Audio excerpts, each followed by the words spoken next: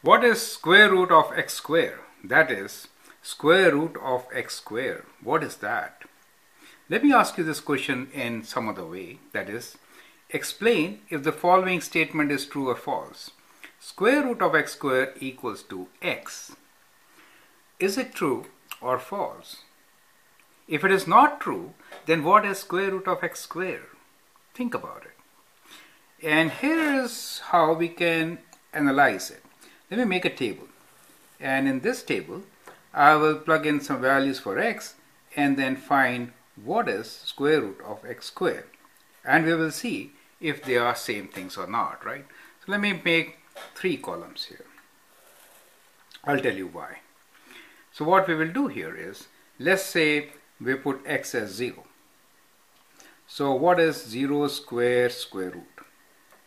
Of course it is 0, right? It's same as x, correct? Now if I put 1 here, then what is square root of 1 square? It is 1 square is 1 and square root is 1. We get the same answer as x, correct? How about 2?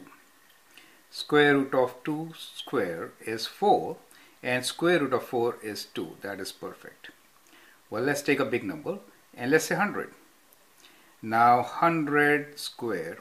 So 100 square means 100. So square root will be 100, correct? So we get almost the same answer all the time.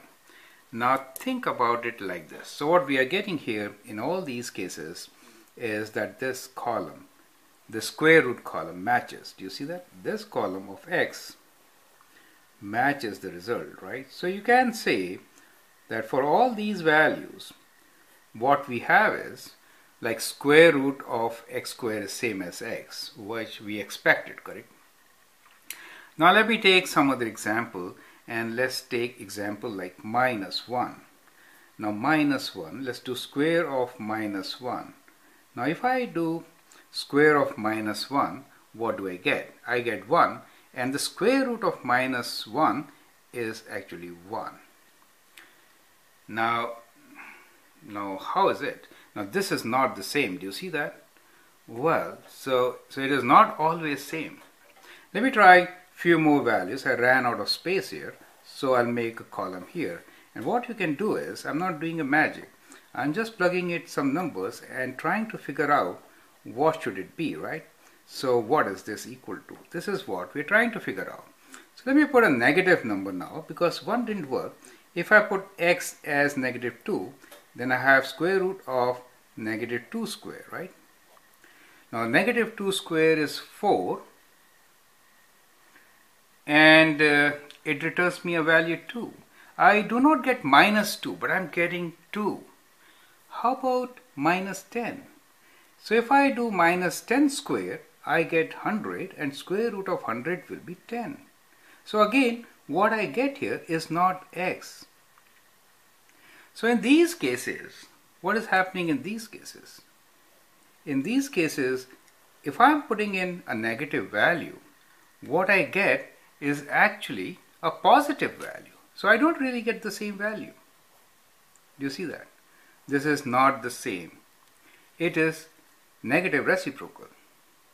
In fact, if you check it out, the answer which you are going to get will be square root of x square should be equal to what? Can you make a guess from here now? Square root is always positive. Do you see that?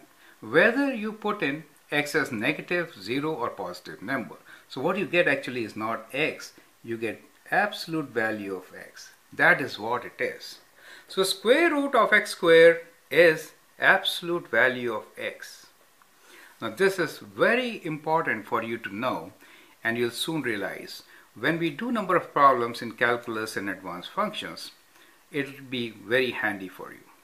Square root of x square is actually absolute value of x, since square root always returns you a positive value, even if you put a negative value for x. Do you understand? That is why square root of x square is not this. So explain if the following statement is true or false. What do you say? Square root of x square equals to x is true or false? Well, the answer is false. Do you see that? And the reason is that it is actually equals to absolute x, not just x. I hope this point is well taken and you appreciate it. Thank you.